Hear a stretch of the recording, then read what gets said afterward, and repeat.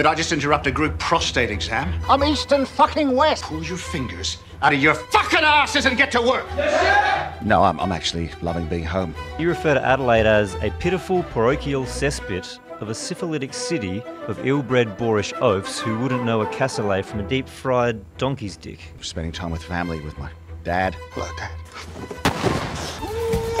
He was stuck inside a giant bin. Why'd you let him out? My niece. When I was your age, I was working for Robichon. I said dish pig. Ooh, pretentious. I know, right? Why are you dressed like you're on a day trip to Chernobyl? Excuse me? It'd be nice to have the house to ourselves for a bit, eh? Finally get to walk around naked, scratching my... You can't cook, you cockwomble. You are not a cockwomble.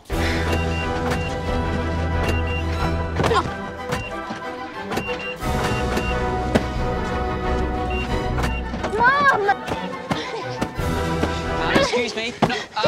No, you now, Max.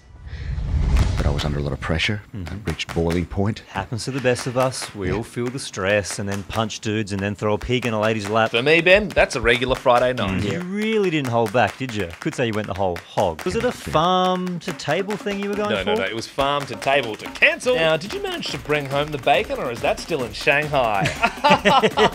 Don't mind us. We're just carrying on like pork chops. Are we boring you? Somebody call the ambulance. Will you let me fucking talk? Jeez. You are going to need to find a new narrative or something. People are over the angry white guy shtick. You think you're better than me, do you? Poached, fried, scrambled. Easton for fried. Ha!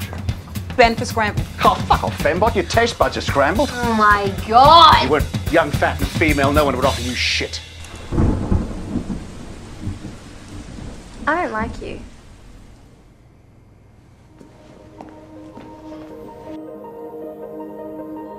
There's been a revolution in food while you've had your head up your ass. You egomaniacal knob! You're fucking fighting! Get the fuck out of my kitchen, bitch!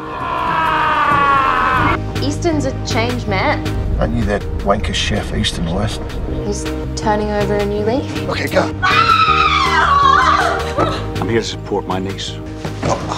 Ow! Well, I hope your food's easier to swallow than your bullshit. You are the culinary equivalent to a meth lab. Please, miss, I've been a naughty boy. Spank me! I think you're just worried that I'm going to become super famous in London and hook up with Harry Styles.